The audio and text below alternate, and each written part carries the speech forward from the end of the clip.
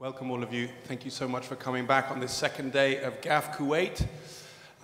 We are very pleased to welcome the third musketeer to our band, Shumon Basar, who's come in from London and is the director at large of Global Art Forum. He's been doing it for forever. He just expands year after year, which is why he's so large now. We also want to congratulate Shumon for just publishing his hilarious, exceptional, brilliant, beautiful, multi-formatted, confusing book-ish called The Age of Earthquakes, which he wrote with Hans-Ulrich Obrist and Douglas Copeland, which just came out last week. To exceptional reviews. Ignore those, it's just a masterpiece, so take it from us. Yesterday we thought was a fabulous session, a fabulous day. I thought it was amazing.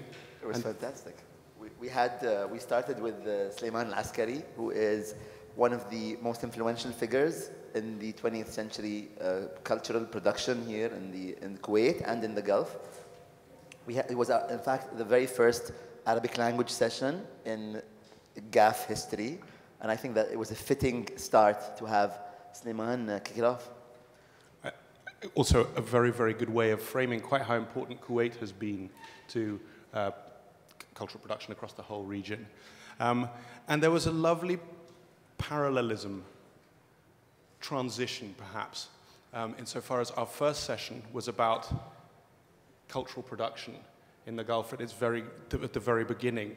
Sulaiman Al-Askari was here for the first color printing press to come to Kuwait. And we ended with the exceptional GCC collective that I adored, who we're bringing cultural production full circle by critiquing it, and that being a form of production in its own right. So, in a sense, showing us all how healthy that world is here. And in between? We had a few sessions as well. So between the production and critique of culture, we had a few sessions from Christine Khouri, from Sabih Ahmed, from Manal and May Dabbagh, all of which, in one way or the other, were cataloging, documenting, archiving all this production that's been taking place in the region. Yeah, and also, of course, gesturing to this transition that that parallelism I was talking about speaks to. So the whole process of digitizing archives is moving from one world to another.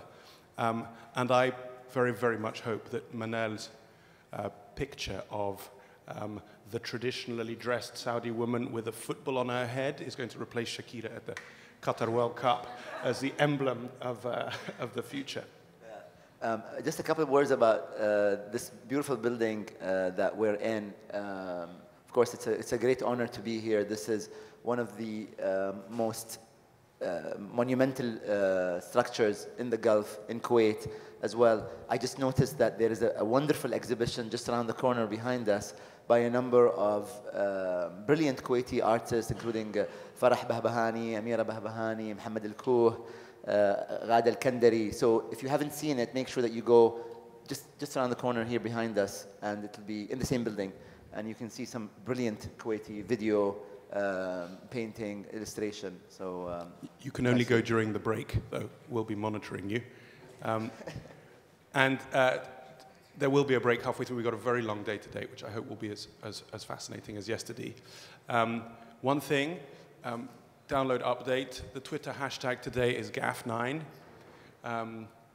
And you'll see there are some core tweeters out there.